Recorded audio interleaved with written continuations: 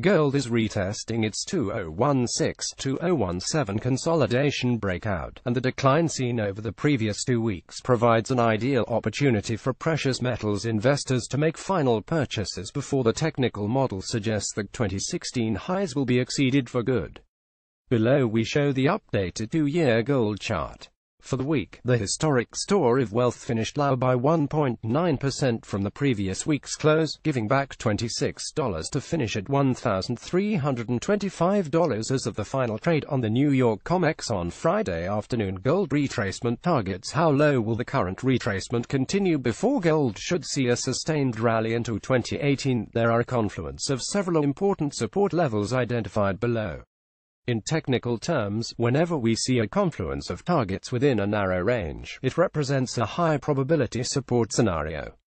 Those levels are $1,301, the 38.2% Fibonacci retracement of the entire July through September rally, $1,300, important horizontal resistance which held prices low for most of 2017, and was then decisively broken during the last week of August. When a level which formerly acted as resistance is finally broken, it should act as support the next time prices return there, as second chance buyers look to enter positions, having missed the initial advance, $1,283, the 50% Fibonacci retracement of the entire July through September rally. In sum, we have 3 technical support levels within an $18 price region between $1,283, $1,301, and this represents a high probability zone for gold to bottom on the present retracement. A higher low. We should note that if gold prices were to bottom over the next 2 weeks at any level above $1,301, this would represent a bullish development for the price forecast into 2018. What such a scenario would indicate is that second chance buyers were not willing to wait for prices to fall back to the previous support zone. Instead, they would have snapped up gold sooner than anticipated. Such would indicate that the rally into 2018 will move quicker than otherwise forecast, likely reaching the $1,535 target by midpoint of next year. The link to the article discussing the target is here. Buyers should consider using any further weakness to add to positions prior to the strong advance expected ahead. Silver lagging gold. Gold's cousin is lagging on a relative basis. We know this, for example, as gold has recently come to within 1.2% of its 2016 high at $1,378, while silver has only come to within 14% of its relative 2016 high of $21.25.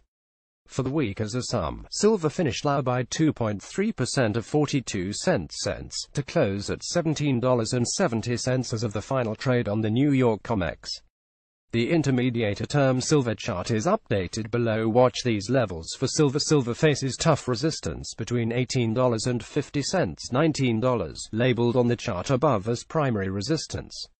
This level has held prices lower on no less than 4 occasions over the past 12 months, and silver still struggles to move higher every time this level is approached. For support on any weakness, we expect to see buyers emerge in the $16.10 region. This level is labeled initial support on the chart above. Not only did this region hold prices higher on 5 occasions dating back to June 2016, but the level also corresponds with the downward trend which was decisively broken just last month. Turquoise line, far right.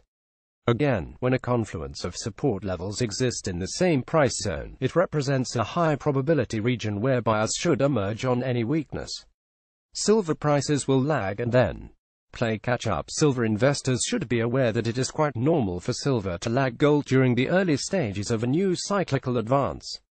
Gold tends to receive the bulk of the mainstream attention initially in a new advance, and silver will often lag for months or even years on a relative basis.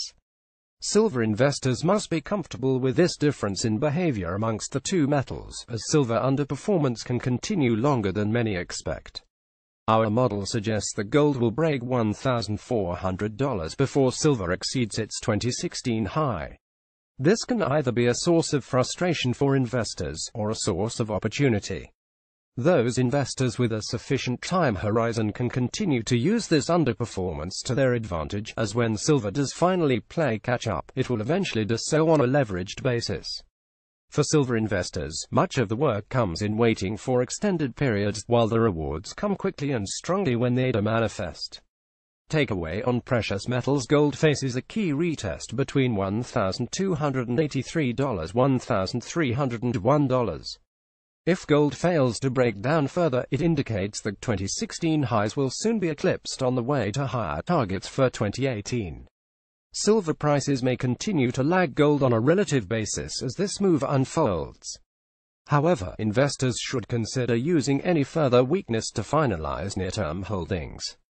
In a new bull market, the proper strategy is to buy weakness, not chase the markets higher. Gold Eagle provides regular commentary and analysis of gold, precious metals and the economy. Be the first to be informed by signing up for our free email newsletter.